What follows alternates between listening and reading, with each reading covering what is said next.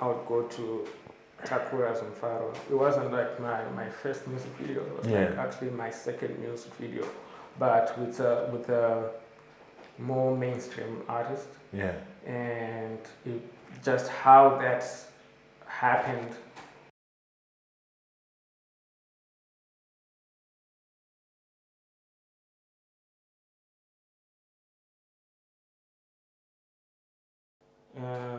It was quite a life-changing story for me, experience. Yeah.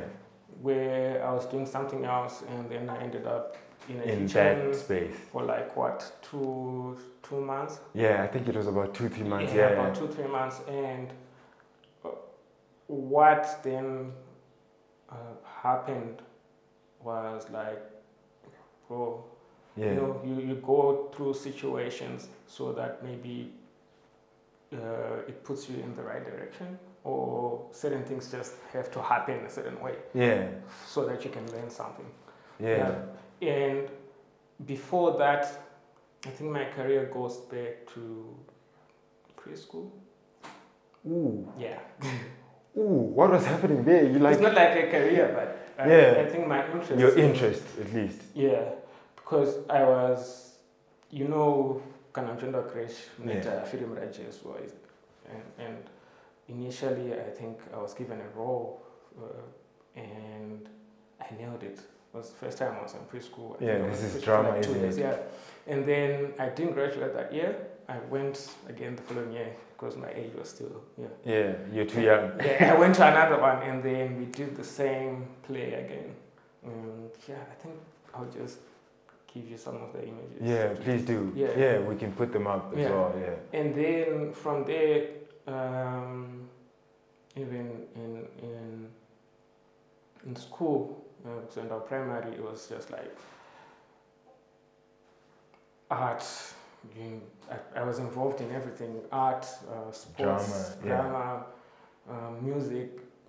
I used to participate in all those things. Yeah, even my teachers' remarks would say interested in art, but then my grades would be still. Your grades were still good like, as well, bro. Yeah, because what tends to happen is that usually when people have an interest, they tend to lean heavily on one side. It's rare that you find between like they say that aptitude for the books, and then that interest in sports, and then that's interesting. So you're always like a well-rounded like student. Is that fair? Yeah, I was. I think I was just someone who was.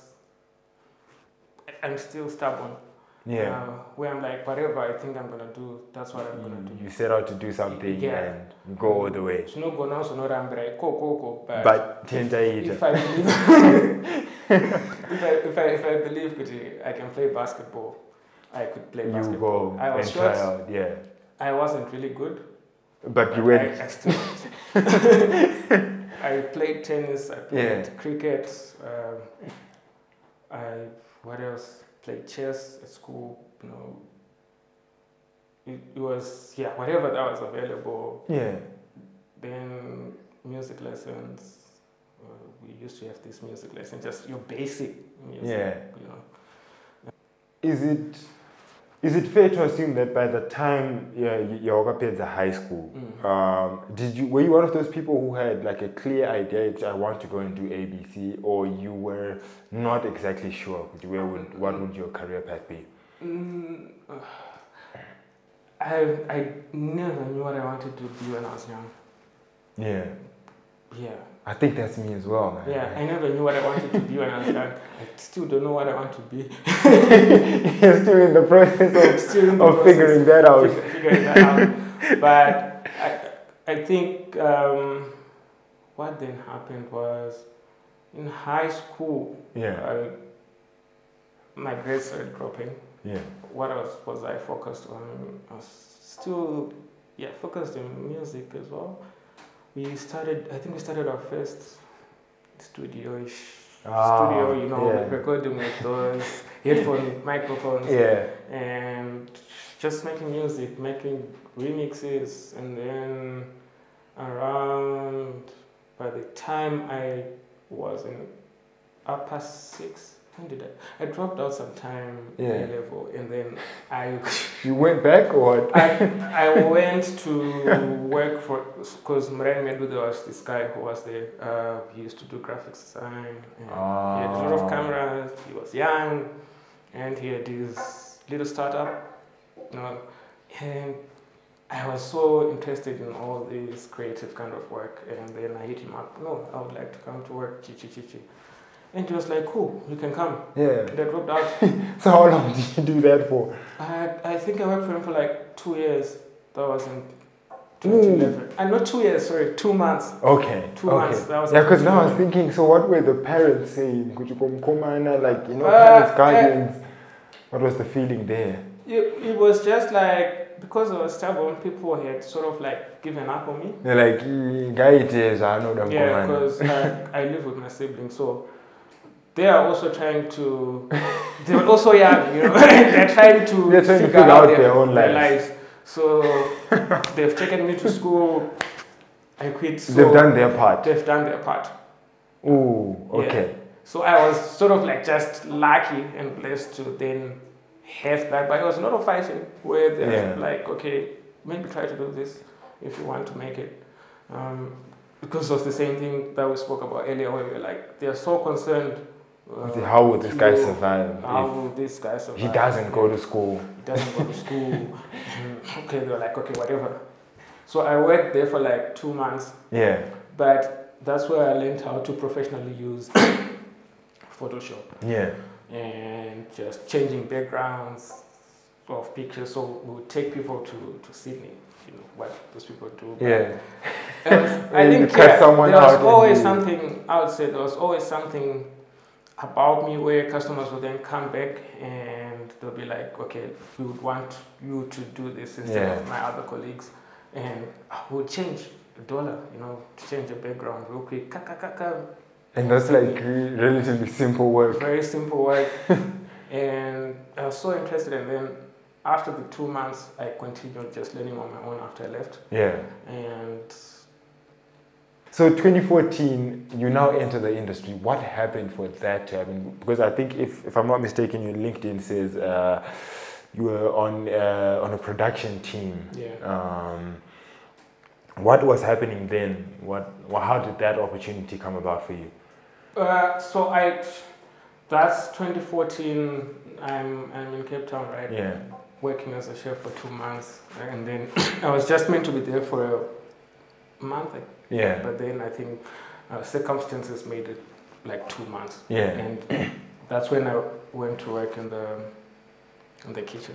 And then after that, I came back, left my job, IT job, and then that's when I think I got a job later on that year to start working for this company. Yeah. And I think back then, I don't know, you just have this like maybe spiritual awakening where it was a spiritual awakening where you're like, okay, this is the path maybe that I need to take right now. Yeah. And I need to pick something and go at it. And then, you know what, these things work in a funny way when you then just track the events leading to that. And from there, that's when I really started working on my professional career as a filmmaker. So you essentially decided, okay, so this is now what we're going to do. Had you already decided, or you were still in that figuring things out phase? What do you think that was for you?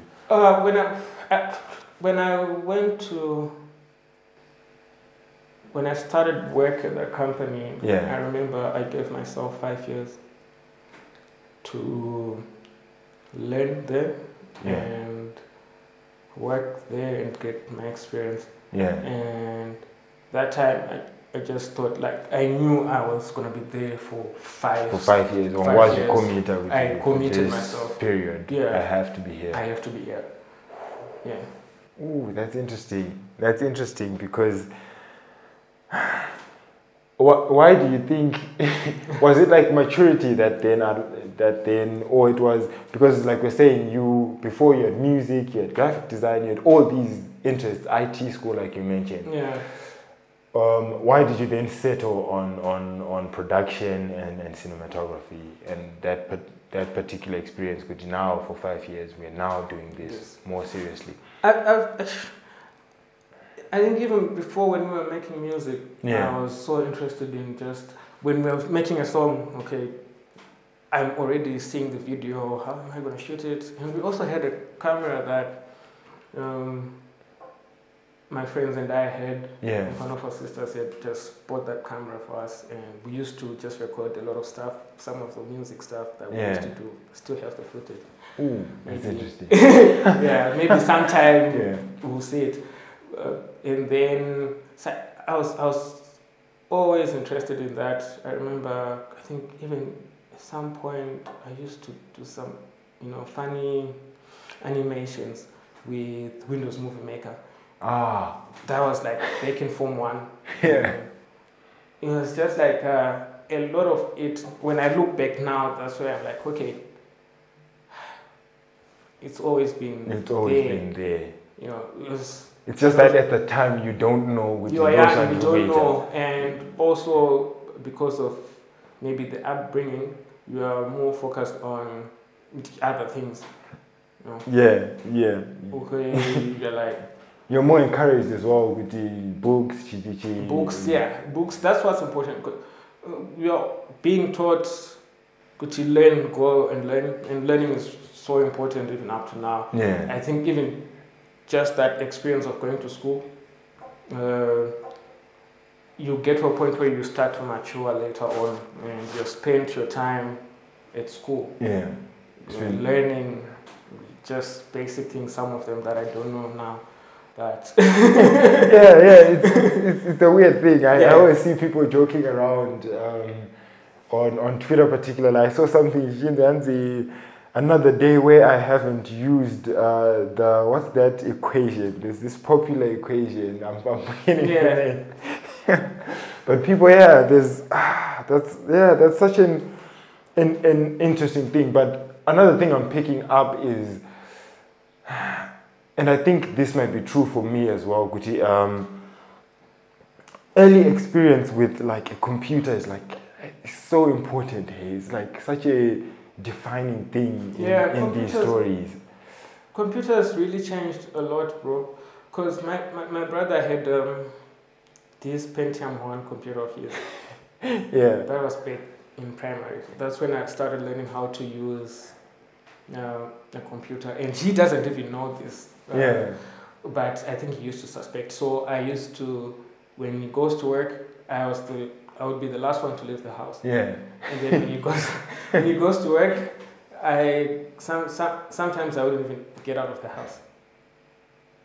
I would sneak into his room. I would find my ways to get in there and to use the computer. I used to design stuff, like throughout the day I couldn't even eat. Just there. And then I look at the times now, like when people expect me to be back. Now you're out. And it's like, he's back. But he was there. There wouldn't be anyone. So there's a period where I didn't even go to play outside with others. Because you're just fixated. I heard that as a kid as well. It's funny you mentioned Pentium 1. I think ours was a Pentium 2. Those huge desktops. It was so big, huge monitor, floppy disks. Always fascinated by it. Always there. Just can't go outside like you're saying. And that's interesting. But then one of the things about your careers is that, and we were talking about this briefly just before we actually started recording, is that it's a bit of an uncommon career in the context of Zim. Like when we are going to school, we have popular careers. We're taught about engineering, we're taught about law, we're taught about doctors. Being a doctor is a big one. What do you think for young people looking to become like cinematographers today? What do you think is like the best, maybe not entry point, but starting point? Starting point? Yeah. I wouldn't give a starting point because situations and circumstances are different. Yeah. My story is different from your story. How Yeah. I started, and the times that I started, and the times that these guys are starting now. It's But kind of different, yeah. It's kind of different. But then I just feel like maybe follow your heart. And that's with anything. Yeah. You're like, when you feel that we this usually know something that I'm really interested in, you need to continue just nurturing that thing. That you're finding ways to cultivate that. Yeah. If you're going to school, keep going to school. But then in your spare time, work on that thing. Slowly, like these are baby steps. And I suppose at that time you also still, if you're younger, you still have time. You don't have to develop this skill necessarily overnight.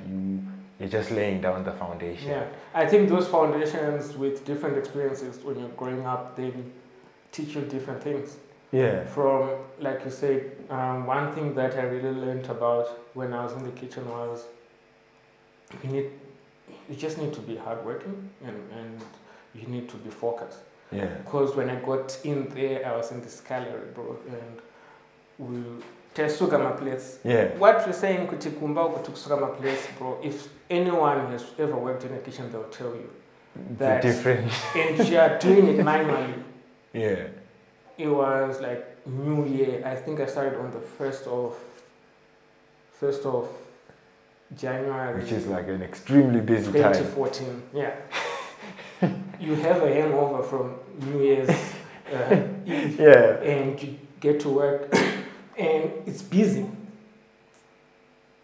You are clearing a whole pile of dishes, and when you cleared it, you raise your head up. So there's already another. Yeah.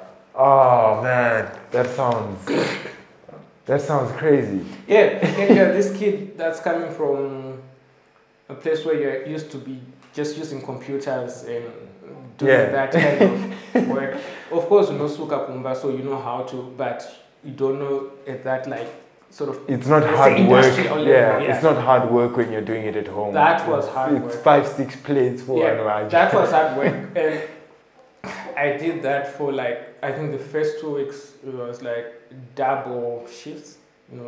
Yeah. I go there 7 a.m. I finish at 1 a.m. every day. Yeah. So by the time you get home, you were wasted. You just get home and sleep and wake up. And wake up back to work. Yeah. Yeah. And you have to do it again. And I think by the time I left, I then left the scullery, now working as a prep chef, preparing just ingredients that would be used by the chef, and just learning more things, even just preparing some dishes. So, yeah.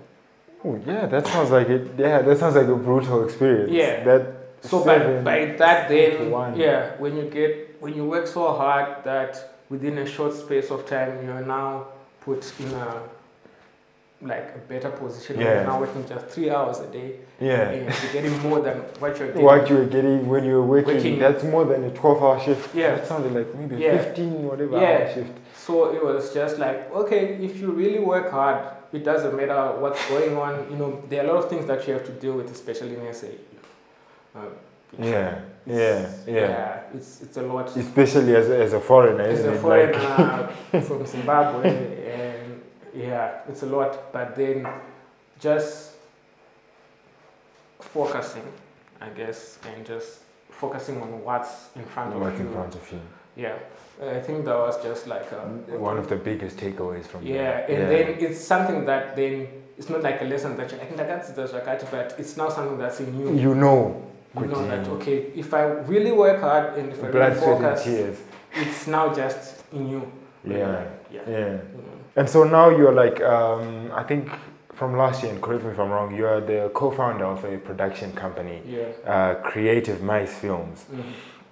So why did you feel you needed to now make your own company and start doing it by yourself? I think it's why did I think? Yeah.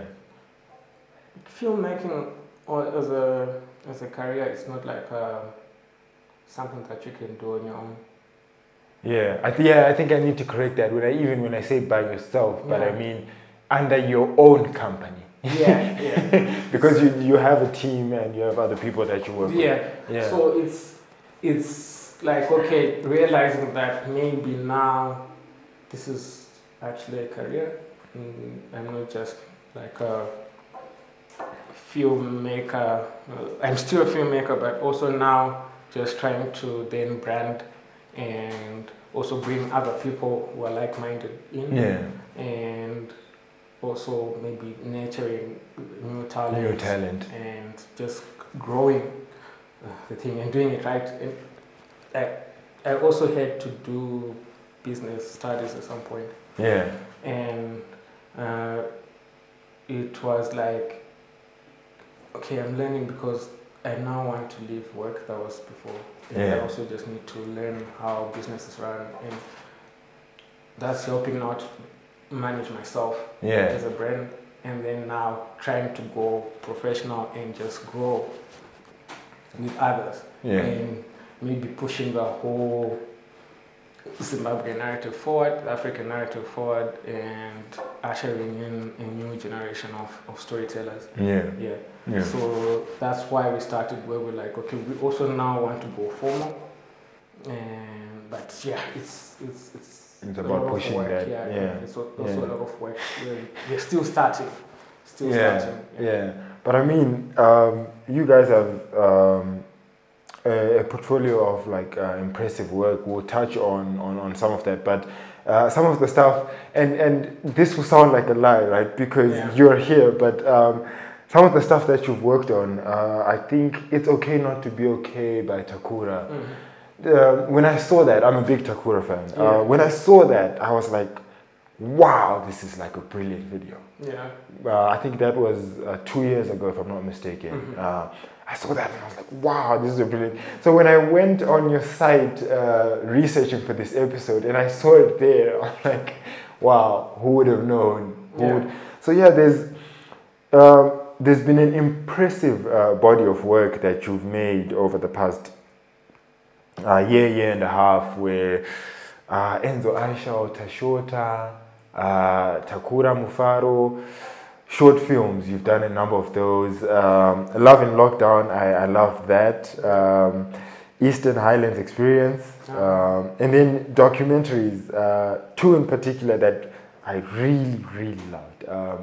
Basketry in Binga and Tanganda. So maybe let's discuss basketry in Binga, just to get maybe a feel of how you work, right? By the way, it won an award last year, if I'm not mistaken. A number of awards. One for sound and one for... No, it won one. Oh, it was one. Sorry, it won one. But then it was nominated in like three categories. Congratulations on that, by the way. Thanks a lot, man. So that's a particularly interesting story because there's an element of rarity in that, and it also ties, I think, very strongly to the thing you mentioned about pushing the Zimbabwean narrative forward, right? Why was that like a story that you felt you strongly wanted to tell? I think I've been just trying to paint a positive picture on Zim, mainly, because there are a lot of those that just are around the country, and I've been, I think, fortunate and privileged and blessed enough to just go around Zim and see what's happening, and just seeing what's within Zim for the past few years, and it's just like, okay, I have this talent that I feel like I can tell stories. Why don't I just tell? Why don't I? And then eventually people start picking up on that, and I think that's how my producers found me, through mutual friends. Where they're like, okay, we're working on this project, and who can we work with? And then they reached out, and I was like, okay, this is something that I strongly feel like a story that I would want to tell. And I remember telling one of my producers back then, I was like, this being a story, I feel so strongly about it that let's see what's going to happen in the next few years or in the next year. After made it. Yeah. And that was way before, I think, during the initial stages of pre-production. Yeah. So it was like, okay, it was something that I felt like you just had to document. And it wasn't a coincidence that it came to me while I'm taking the same idea. Oh that's actually really interesting that sometimes that's how the pieces come together. Hey? Like you're not necessarily playing all the parts, but you have other people and they find you. And so in terms of you mentioned pre-production there, because like I said, it's really a brilliant short documentary, right? How long does it take you with something like that to go maybe from ideation to the final output that we get to see that's on your YouTube channel? Normally, for something like that, it depends on who you're working with and how fast it's needed and there are a lot of different elements. But then I think if there's a brief, if you're given a brief and you shoot, by the time you shoot, then delivery doesn't have to take long because there's been a lot of pre-production that has been happening when you're planning. Maybe it takes a month or so to plan that whole thing amongst other things that you're planning. And then when you then get to start shooting, you pretty much know what you're aiming for in the end. So it then doesn't take long for you to... From the shooting to the post-production where we get the final... Especially when you're done your pre-production work. So maybe, I hadn't thought about that when I was preparing for this, but that's actually very interesting that you mentioned that pre-production is the most important thing. I think I tend to see it with this as well. There's more work in that than the shooting itself, the editing. That's relatively easier, right? Is there any part of the process that you would say you enjoy much more than other parts of the process? I think the most interesting or part that I enjoy is color grading, because when you're doing the color now, it's like the final thing, the last thing that you do, and you know that okay, I'm not playing with colors. If I shot well, my thing is going to look like the way I want it to. And then you're like, but I'm done. If I just finish this, I'm done. Also, there's also that excitement of just final product is there. And then we send it to get a few changes. But I've been lucky that because of a lot of pre-production that we do, I don't normally get a lot of changes. Okay, like you send it out to the client and then and they love it. 1 or 2 and we're done. So it's like, okay, that's so cool.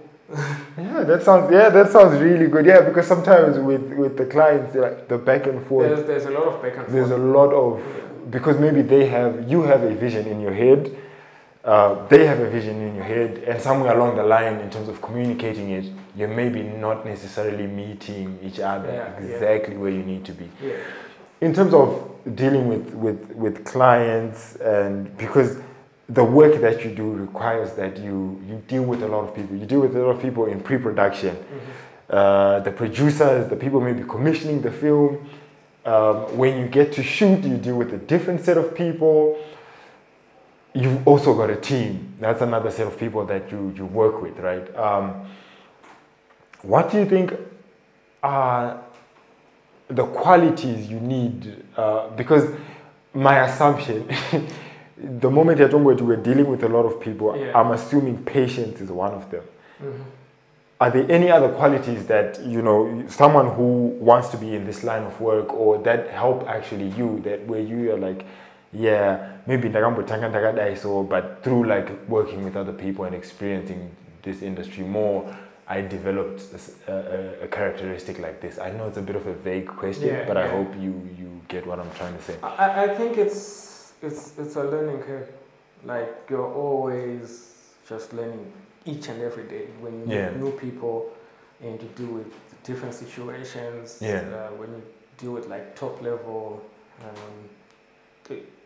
I would say maybe top level people in an organization or top government officials. When you get into their offices, how do you conduct yourself? When you're talking to someone who's and you are learning just how different situations work, and sometimes because you do a lot of, because we did a lot of weddings back then, and when you're working on a wedding, anything can happen. Your camera can just stop working, and what's happening in front of you cannot be repeated.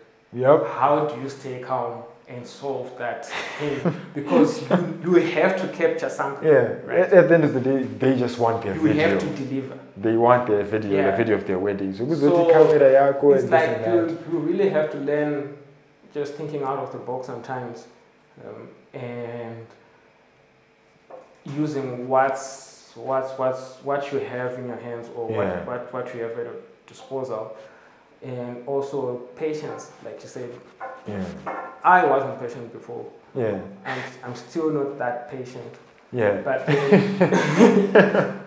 you have to learn to be patient. And I just feel like patience is something that needed even in real life. Because like you're saying, we were talking about building a career. That takes time. It takes time before maybe your parents take you seriously, before the broader world takes you seriously. Before you take yourself seriously. So I've had to learn that you need to be patient. And also you need to be intentional about certain things. Where you're like, I can't do this, or I won't do this. I'll do this instead. So when you then get to a set, you understand, okay, what's my role here? If I'm handling the production, then because I pretty much a small team. And even up to now, we've started a company, but it's pretty much like a very, very small team. Trying to figure out systems that work, and you are like pretty much just handling a lot of the stuff that's happening there, pretty much handling the whole production. That whole set. I think solo filmmakers would know what I'm talking about. So it's like, I hear you. That sounds, I think that is one of the most challenging things about entrepreneurship, especially at the start, is that you have to learn so many things and quite quickly. If you're to survive, you have to learn those things like very, very rapidly. There's a lot of pressure. That's interesting, man. And so there's one dynamic that always interests me. We talked about you being a co-founder, right? Which means you have another founder working with you. There are always risks and benefits to that. Because obviously, more brain power is more brain power. That's a positive in and of itself, right? But that can also lead to like a split vision. So maybe in your case, why did you feel that having a co-founder and having a small team that you also work with, why did you feel that was the best approach to take with Creative Mice? I think Creative Mice is still in its infancy. Where, of course, we want to grow it into something that's bigger. And just maybe it's something where I'm like, okay, if we then go into the future, we need to start it right. But then you also just have to be careful with the kind of, I would say, people that you get in business with. Because, and also just how do they understand what you're doing and what are they signing up for? Are they like a controlling partner? Are they like a silent partner? Yeah. Or what are they? And I feel like, yeah. The clearer it is from the start. And also for me, like it then takes me back to, I think that's when maybe business school came in a little bit. Yeah. Where you're like, okay, maybe I can do it this way, or I can do it that way. Okay, yeah, it's like an experience you had learned within Yeah. the context of business school. Yeah. I know this will come as a surprise to you because I didn't brief you on this, but I love doing this to creatives because creatives, you guys work on a number of things that are usually great, right? From all of, actually maybe all is broad, but let's start there. From all of the projects, the films and everything you've been commissioned to do as a cinematographer, right? Yeah. Do you have a baby that is your favorite? Do you have one where you're like, I absolutely loved this, and then one maybe where you absolutely hated it? Do you have a favorite and a least favorite? I pretty much love all my work. Yeah. Because it's like telling a mother to forget their child or to choose which child. To choose which child is telling your my favorite. parents to choose a child. I know it's cliche. Yeah. But of course, there's some project where I'm like, I would go to Takura Enzo. It wasn't like my first music video. It was like actually my second music video, but with a more mainstream artist. Yeah. And just how that happened, the whole like events leading into it, and how we got in and got out just doing that. It was really great. During COVID, it was like, wow. Ooh, are you at liberty to speak about that? Because now this involves like another party. So are you at like? Because I think it's something where you're like, okay, I was working on something else, like out of Harare, and I'm literally in a not bush, but in a Tonga, I'm working in a place where it's so remote area. And then I happen to, and I'd been out of town for like more than a month. Yeah. What? Yeah. for like 2 weeks I was in a place where I had no network. I couldn't just reach out. You can't reach out to people. Yeah, I couldn't go more. Maybe send some messages. So that I can send some messages. Make some calls. Yeah. And then I get a message from TK, and then he's like, yo bro, there's something that I'm working on. We need to shoot a video. Did you guys know each other before, or he was on some? I've seen your work. I've seen some of my work. Oh, that's interesting. Yeah, and then like, okay, you send me the track, and I've always wanted to work with him. Yeah, I think before. Brilliant artist. Bro, just like one of the best. Facts, like yeah. And like listening to the song, and it's from Faro. It's just everything that's happening with this track. I'm already just writing the script in my head. Yeah. By the time I finish listening to the song, I'm like, okay, cool, I can do it.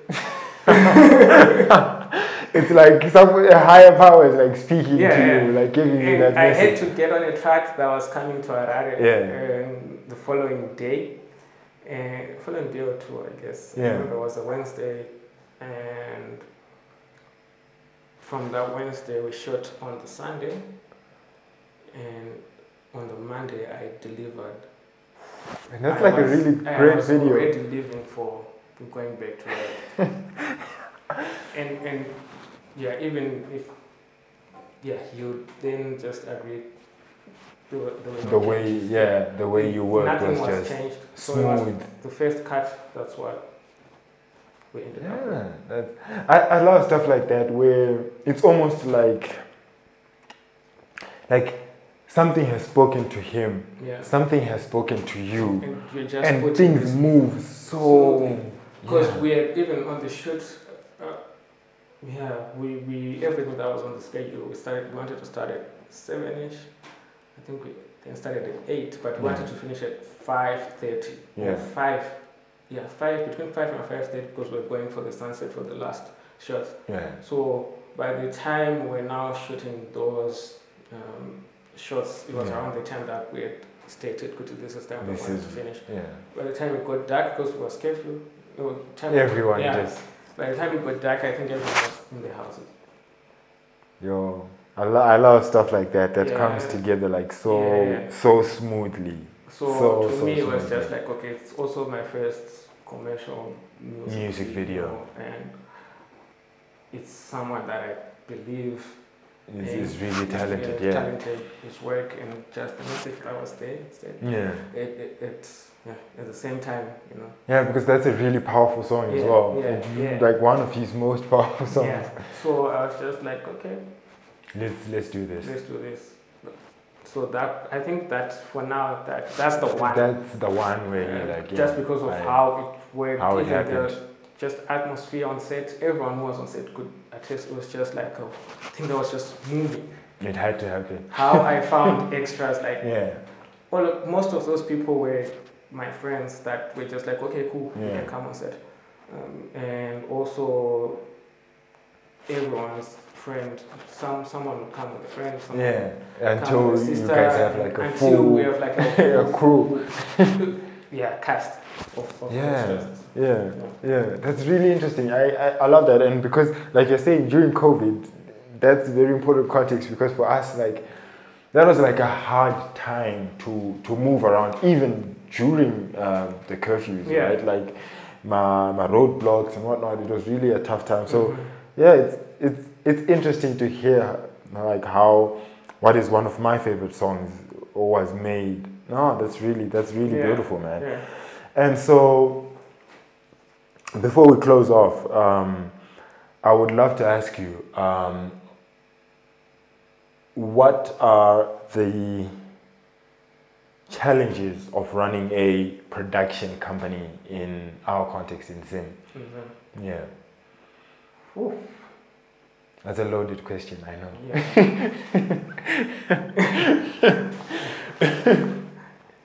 Yeah. It's a lot. Yeah. So it's a lot that we have to just deal with.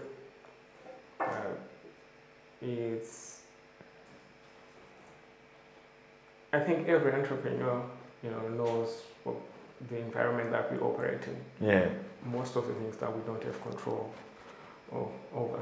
Yeah. And it's like you just have to find ways. It's survival. Yeah. Survival, where you have to find a way to make it work, while you're also trying to manage your personal life, and you also trying to just make things work and see where you are going. You're trying to see where it's going, and you're also trying to see who are you moving with. And what's around you policy-wise, and financially. Also just dealing with people and managing relationships. All of the stuff is just like, okay, how do we maneuver? It's a lot of learning. It's a lot of learning where it then goes back to me saying it's not something that's like a short-term thing.